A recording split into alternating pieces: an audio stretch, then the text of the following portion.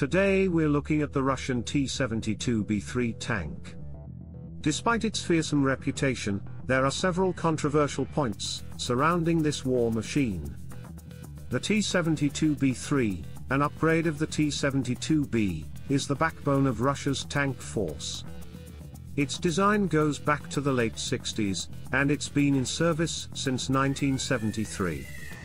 This long history is both a testament to its effectiveness and the source of many of its problems. The first issue is the tank's age. Although the B3 upgrade introduced in 2010 incorporated many modern technologies, it's still a 40-year-old design at its core. This is analogous to adding a modern computer system into a classic car. It might boost the performance, but the underlying structure is dated.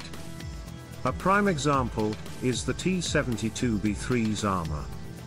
While it's been improved with composite and reactive armor, the overall protection level, especially in the turret, can't compete with modern Western or even Chinese tanks like the M1A2 Abrams or the Type 99A. The layout of the tank is another issue. The T-72B3 has a cramped three-man crew compartment, which is a design inherited from the original T-72. This can affect the crew's operational efficiency and fatigue levels during prolonged operations. Another critical problem is the tank's engine and mobility. The T-72B3 uses the old V84 engine, which only produces about 840 horsepower. This is considerably less than what modern tanks offer, reducing its acceleration and overall mobility. A serious issue with the T-72 series, including the B3, is its vulnerability to modern anti-tank weapons.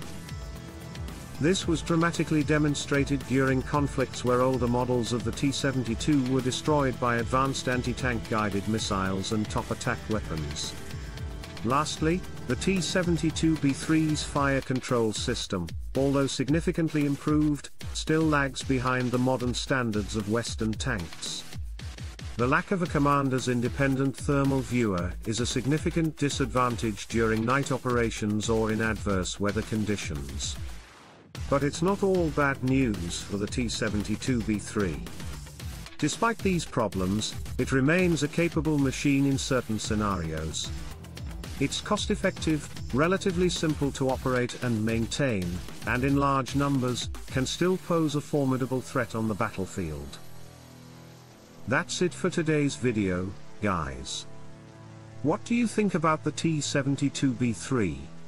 Is it a relic of the past, or does it still have a place in modern warfare? Let us know in the comments below.